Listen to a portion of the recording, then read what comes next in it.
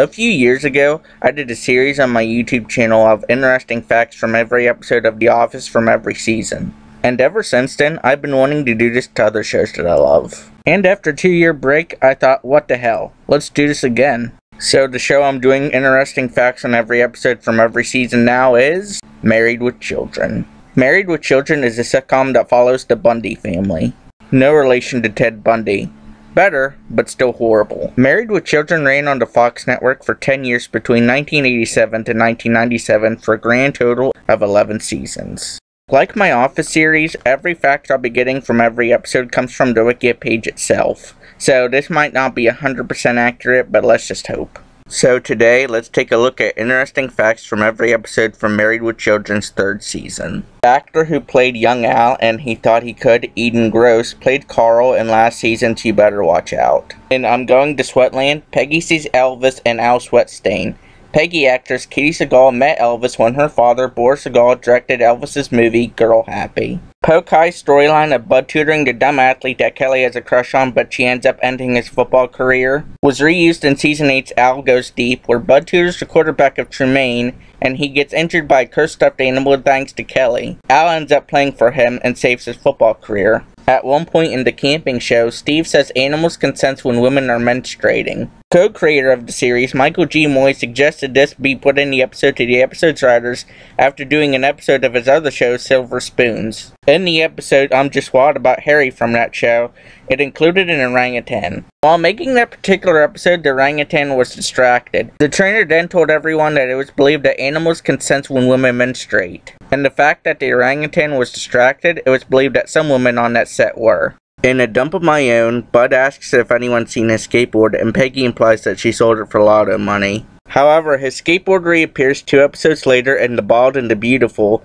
and would appear a few more times before being gone forever after My Mom the Mom. 2 Playboy models appear in Her Cups Runneth Over. Original Hooters model / Playboy Playmate of the Month for July 1986, Lynn Austin, was the blonde that Al talks to find Peggy's bra size. While Playboy Playmate for June 1985, Devin DeVasquez, played the girl that exposed her breast to Al in the bra shop. In The Bald and the Beautiful, Al mentions that he misses playing pool.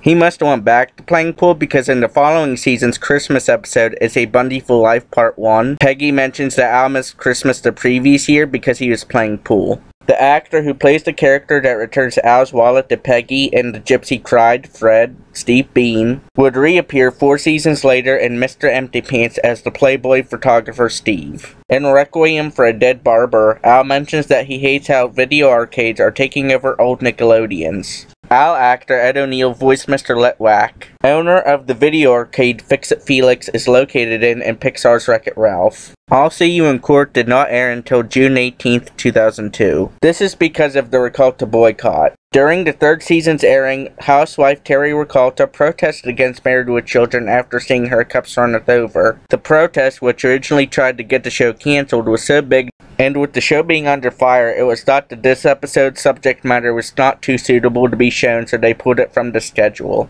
The photo girl in the restaurant the Bundys eat at and Eaten Out is March 1984 Playboy Playmate Donna Spear. The actress who plays Becky in My Mom the Mom, Julie Condra, would reappear 5 seasons later in Valentine's Day Massacre as Crystal Brooks. In Can't Dance, Don't Ask Me, Kelly is not interested in dance. In real life, Kelly actress Christina Applegate has an extensive dance background. She was an original member of the Pussycat Dolls female dance ensemble and was also a guest judge on Fox's So You Think You Can Dance. The actor who plays Shep, one of the Burger Check employees in A 3-Job No Income Family, Christian Jacobs, would become the rock band The Aquabats' vocalist. In The Harder They Fall, Al steals the Rhodes' VCR after the Bundys, urgently invited there by Steve in order to avoid a fight, gets kicked out of their house so Steve and Marcy can go have sex. 2 seasons later, in Kids What Ya Gonna Do, Al, in order to avoid having sex with Peggy, goes over to Marcy and Jefferson's house and brings Marcy's VCR back. In The House That Peg Lost, Al tells Steve that his and Marcy's house is now a chicken restaurant in Waukegan. Waukegan is a real industrial suburb in Chicago, 24 miles north of the city limits. The 2-parter Married with Queen had differences between the original draft and what became the final product. The differences in Part 1 are: Al still thinks about not clearing the 2 inches that cost him the bet, the phone company personally delivering Peggy the $2,000 bill, and Connie's name was originally Nancy. The differences in Married with Prom Queen the sequel are: after insulting Milton, a whole bunch of jocks sit with Al, and the wives of those jocks instruct them to say that they're garbage men when Al asks them what they do now. Peggy telling 2 men that she no longer does a sexual act and then walking away is not in the script. Instead, the scene begins with Peggy calling out to Thelma McKechnie and her table, who are all upset with her for stealing their boyfriends and one of their fathers.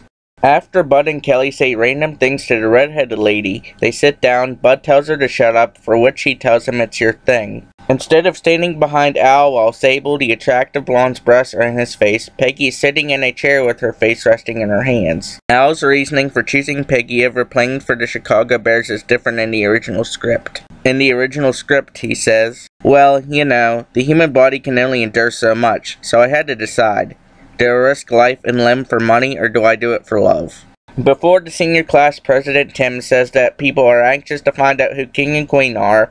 He suggests that everyone take one of his business cards. There was a scene where Kelly and Bud insult Tim, after which he jumps up on stage and says, "Yes, that was the why." Paul Kaiser answered to the Beatles with their ever-stirring rendition of "I'm Black and I'm Proud." Now don't forget, folks, get those votes in for Reunion Queen. We tallied them in 5 minutes. In the original script, Al telling Peggy that she ruins a good time like on their wedding night didn't even exist. Instead, it just goes to Peggy letting Al fight Jack after Jack makes chicken noises at him. In the original script, when Kelly opens the ballot box and she says Viola, Bud corrects her and he says it's voila.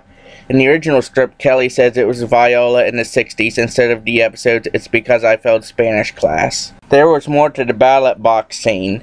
Peggy, while sorting through the votes, sees that her friend Vicky lied and voted for Connie, says that Connie could have won with 4 votes, then removes with multiple votes so that Connie loses in a landslide. In The Dateless Amigo, the actress who plays Lisa, Heather Hopper, appeared on the precursor to Saved by the Bell, Good Morning Miss Bliss. The actress who plays Caroline, Christy Taylor, appeared on the Saved by the Bell spin-off, Saved by the Bell The New Class. Heather Hopper's Good Morning Miss Bliss and Beverly Hills 90210 co-star Tiffany Amber Thiessen would later appear on Married with Children as Heather McCoy in Season 4's What Goes Around Came Around. In the computer show, when Al trains Buck to bring him his slippers, Buck brings him a bra. Al thinks about wearing it the next time they go to the beach. The Bundys will go to the beach in the very next episode. Kelly's line of hoping that it's a G-spot while Peggy looks in Steve's envelope for money and Life's a Beach was cut for syndication. It is, however, intact in the Season 3 DVD and on Hulu. The Season 3 finale, Here's Looking at You Kid, was very unique. Whereas most shows' season finales air in May, Married with Children's 3rd season finale aired in late August, a few days shy of the 4th season premiere.